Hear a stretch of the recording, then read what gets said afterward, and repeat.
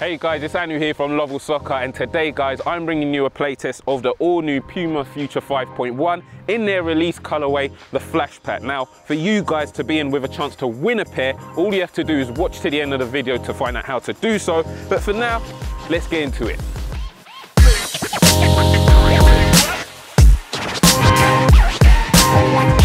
So guys, as we know, the future is the striker's boot. You've got the likes of Royce, Griezmann, world-class players sporting this. So if you're a striker, definitely stay tuned. And also for you guys out there with wide feet, this is definitely a boot you guys want to take a closer look at. Now, the release colorway of the Puma Future 5.1 comes in this light blue with red accent colors along the laces and the upper, which for me personally, I've got to say, I like it. Let me know your thoughts about that in the comments below. Around the upper as well, you've got Puma branding done in black and white, which again works. I would have, personally, I would have liked them to kept it blue and red along the upper, but that's my personal preference. Along the sole plate, you've also got that blue finish to it as well. So all in all guys, I'm pretty impressed with the colors Puma have actually chosen for this boot. But where Puma have actually made the biggest change from the 4.1s to the 5.1s is the upper. Now they've got rid of that knitted bulky upper with the 3D texturing and replaced it with this really flexible,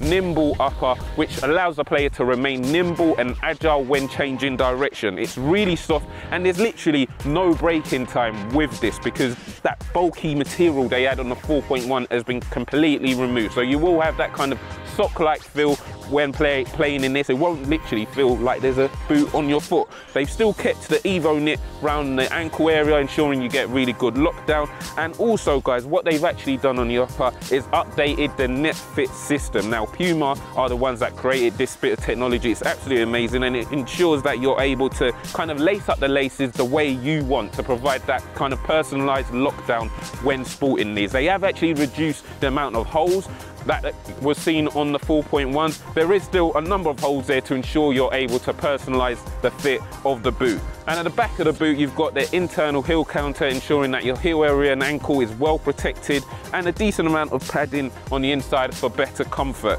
Lastly, if we look at the sole plate, it's still the same stud pattern that we saw in the Puma Future 4.1. That's the previous generation, which is a combination of conical and bladed studs, ensuring you get good 360 rotation when changing direction, and also good traction with the bladed studs when accelerating.